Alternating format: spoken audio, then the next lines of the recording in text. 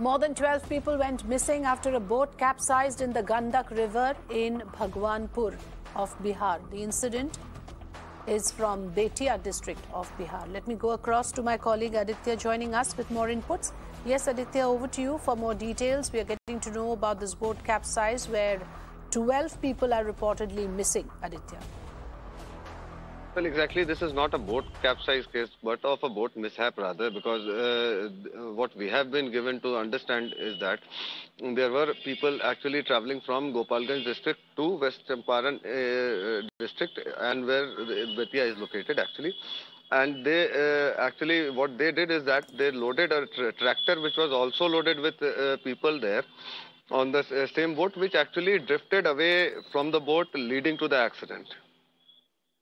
Okay, so anything else that we know as of now about, what the administration is likely to do in order to trace those people who are missing? What is the status of rescue operations, Aditya?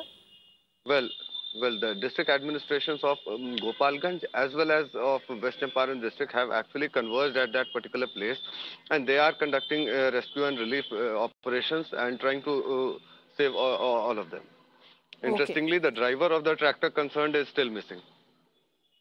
All right. The driver is still missing. So perhaps that would be one of the issues that would be focused on to trace the person who was on the steering wheel. Thanks for joining us.